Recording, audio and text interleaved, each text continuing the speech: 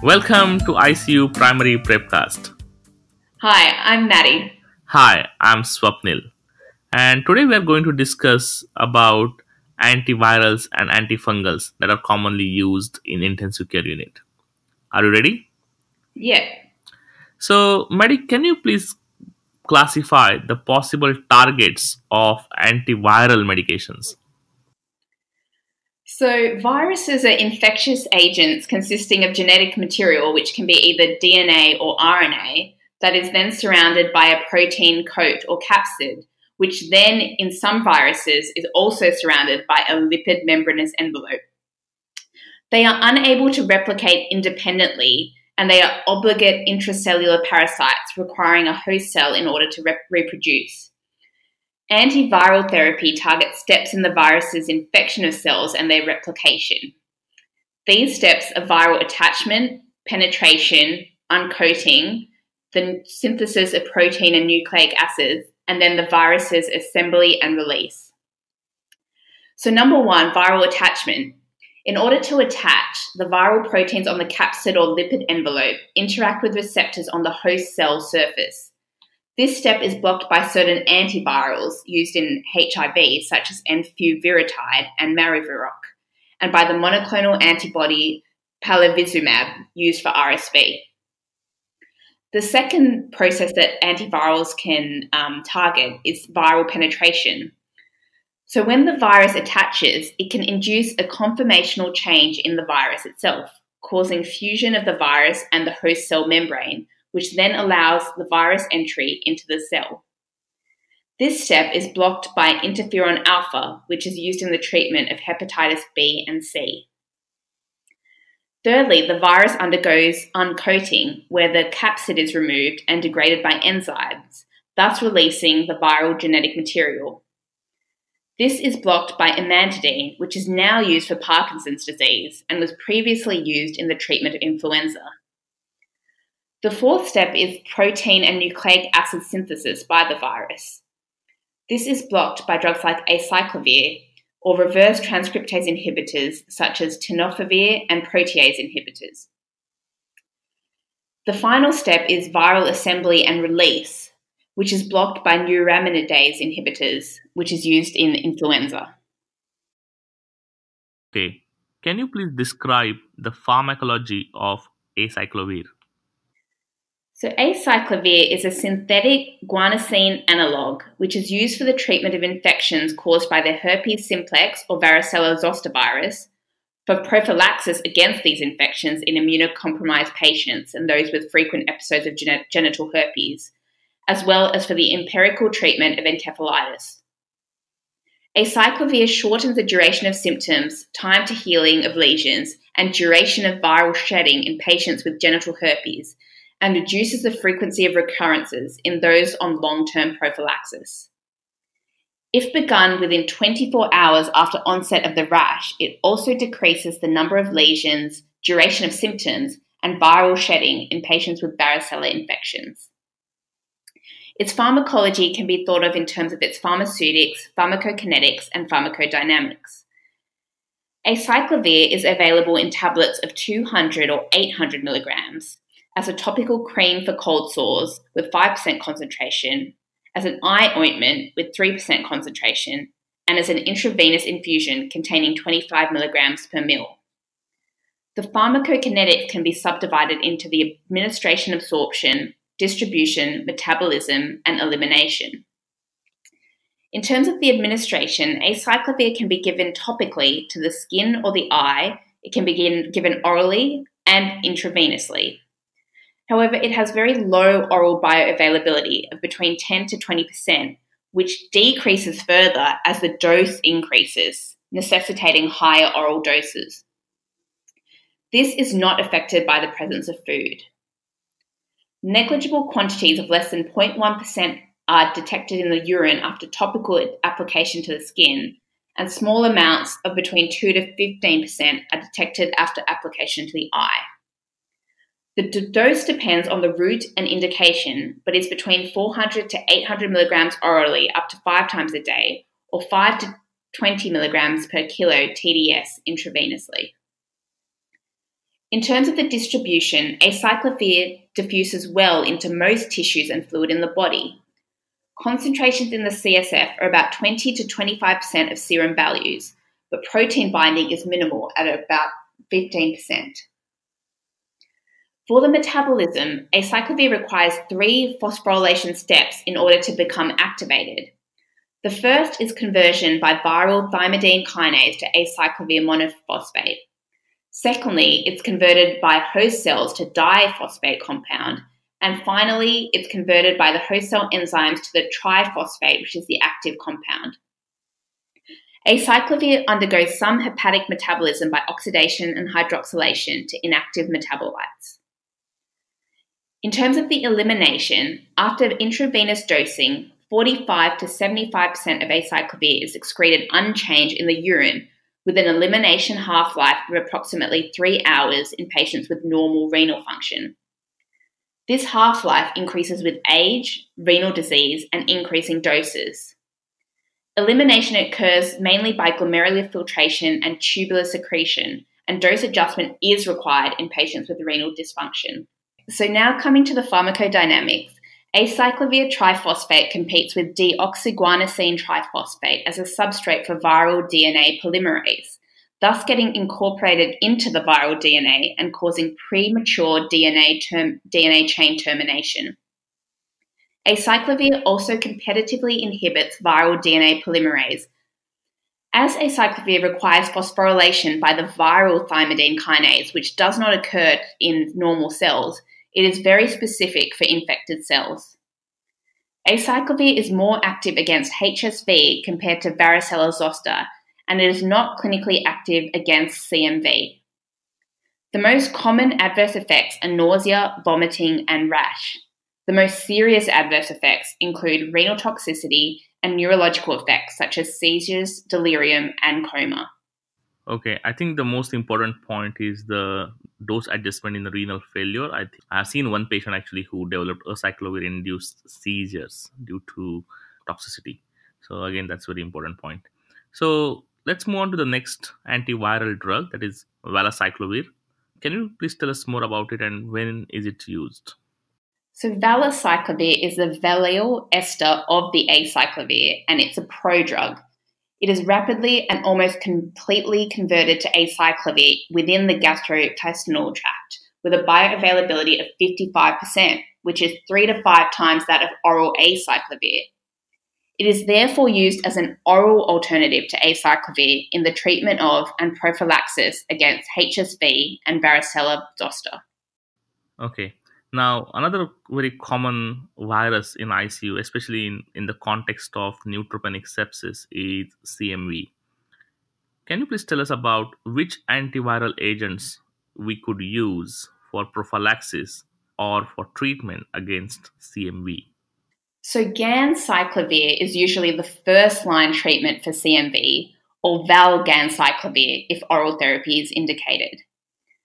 Ganciclovir is an acyclic guanosine analog that, like acyclovir, requires triphosphorylation in order to be activated. The first step in this process is by a virus-specific protein kinase, thus making it very specific to infected cells. Ganciclovir triphosphate inhibits viral DNA polymerases and has activity against nearly all the herpes virus family, but is mainly used for the treatment and prophylaxis against CMV.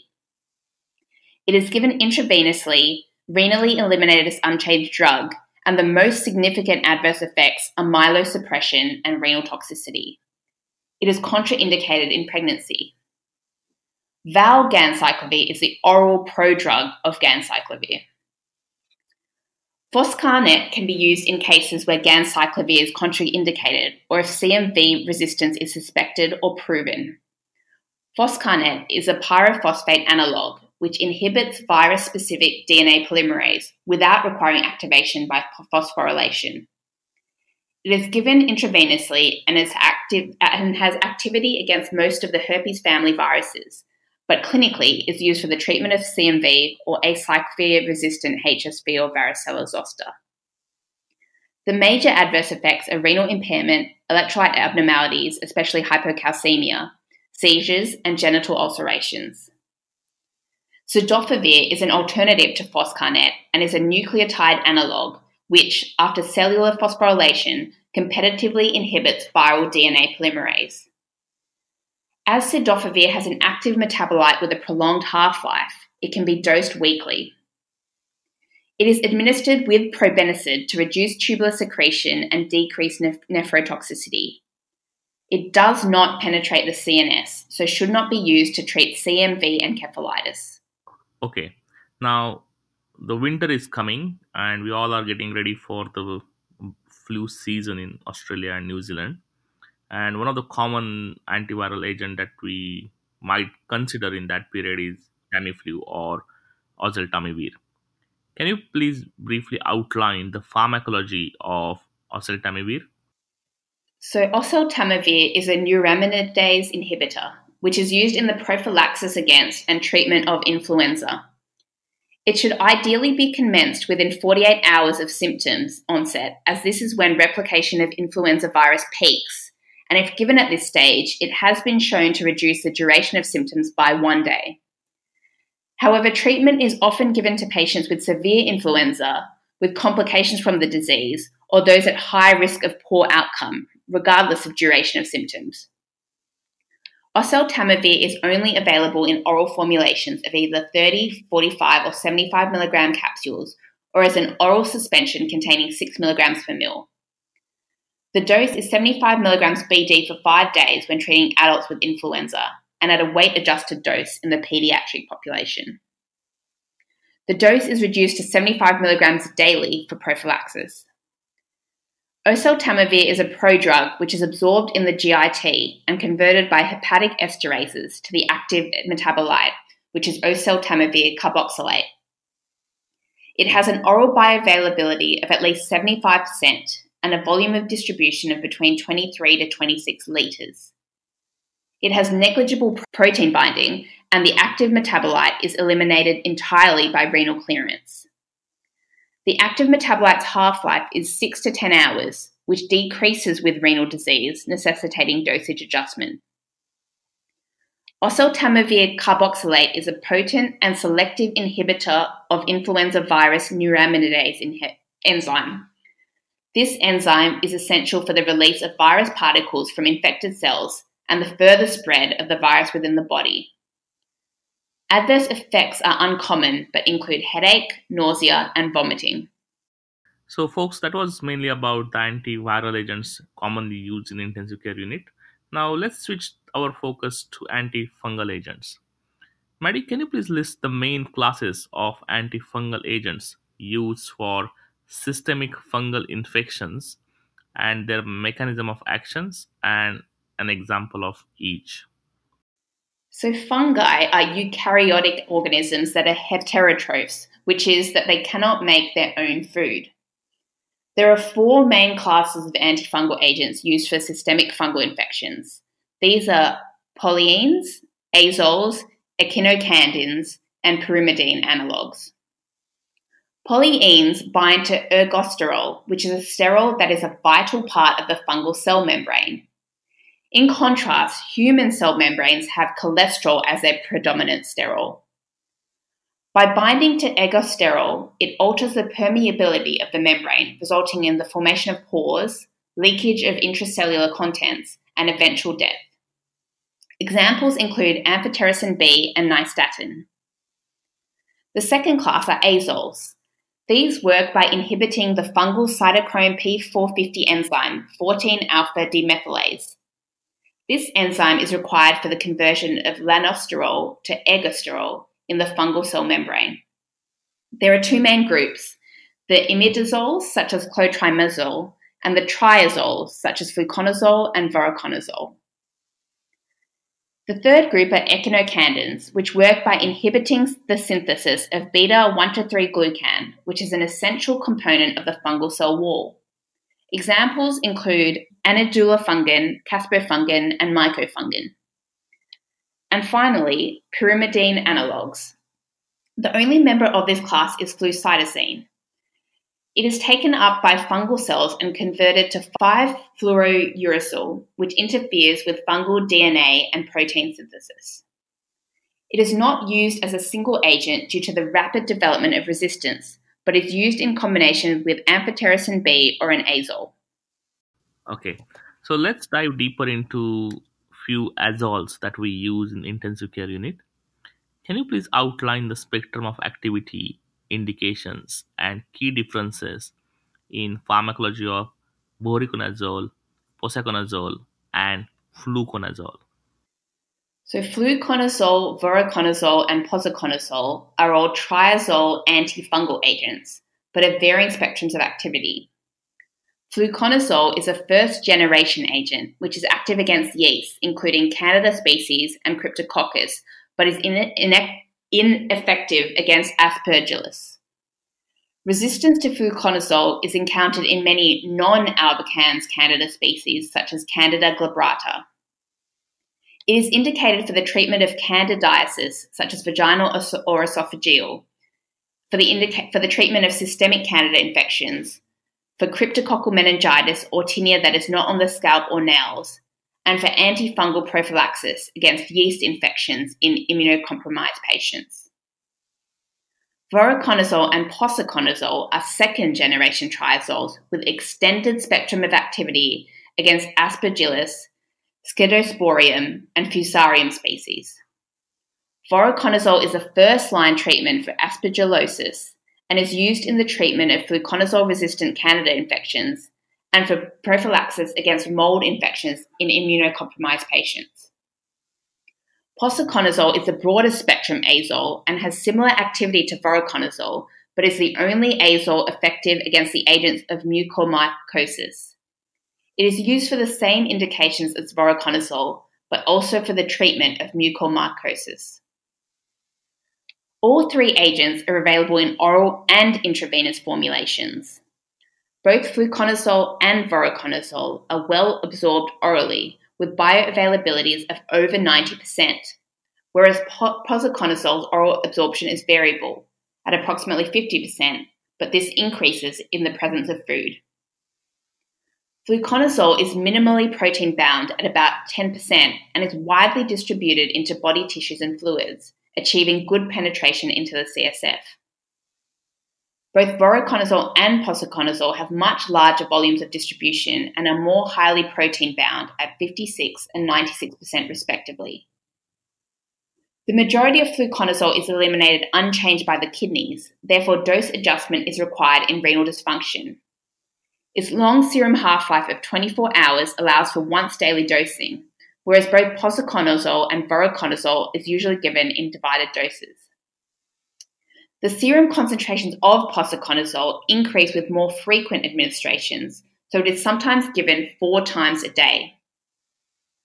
Posaconazole undergoes about 15% hepatic metabolism, but is mainly eliminated unchanged in the feces, with about 13% excreted in the urine. In contrast, voriconazole undergoes mainly hepatic elimination, with less than 2% being excreted by the kidneys. Therefore, voriconazole requires dose reduction in cirrhosis, whereas fluconazole and posaconazole do not. Both voriconazole and posaconazole can be given orally in patients with renal failure, but their use is not recommended intravenously if the creatinine clearance is less than 50 mL per minute. All 3 drugs are inhibitors of isoenzymes in the cytochrome P450 system, thus have multiple drug interactions. However, of these, fluconazole has the least effects on these enzymes, thus has less drug interactions. Voriconazole exhibits non-linear pharmacokinetics, and some of its toxicities are associated with higher doses. Therefore, monitoring of voriconazole levels is often undertaken. Adverse effects include alopecia, visual changes, hallucinations, Stevens-Johnson syndrome, hepatotoxicity, and long QT interval. Fluconazole has low toxicity but can also cause prolonged QT interval and hepatotoxicity, although more commonly it causes gastrointestinal side effects. It also seems to enhance the bactericidal action of neutrophils.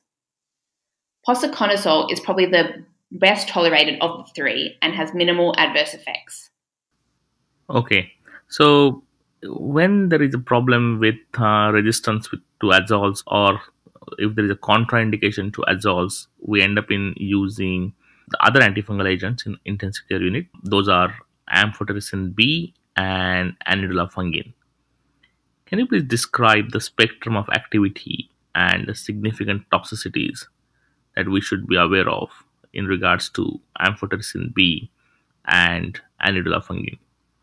So, amphotericin B is a polyene antifungal and has the broadest spectrum of activity of all the antifungal agents. It is active against yeast, including Candida and Cryptococcus, organisms causing endemic mycosis, and the pathogenic molds such as Aspergillus and agents causing mucormycosis. It is not active against some species of Aspergillus, such as A. terreus or nigulans. However, its use is associated with significant toxicity, including infusion-related reactions such as phlebitis and rigors, and renal issues such as nephrotoxicity, renal tubular acidosis, electrolyte abnormalities, and anemia. Anidulafungin is an echinocandin and is active against Candida species but has minimal activity against Cryptococcus or Aspergillus. It is used for the treatment of invasive candidiasis and in critically ill patients. Anidulafungin is well tolerated with minimal adverse effects, but these include GI upset and flushing. Okay, Maddie. So I think that was the last question. Now, as you know, I'm in Boston and it's already 11 o'clock in the night. So I hope you don't ask any questions tonight and kind of spare me from this exercise. No, I have to. It's the best part. We can continue to argue on that one, but let's go ahead. Okay. Okay. So why did the fungi leave the party? Oh my goodness. Fungi leave the party. Oh, because they are not invited? No, because there wasn't mushroom. Thanks, Maddie. That was a really good joke. So, folks, this was the end of our podcast on antiviral and antifungal agents. So that completes the whole podcast series on antibiotics as such. Next time, we'll be back with the podcast on local anesthetics and steroids. Till then, goodbye and have a good time. Thanks for listening. See you next time.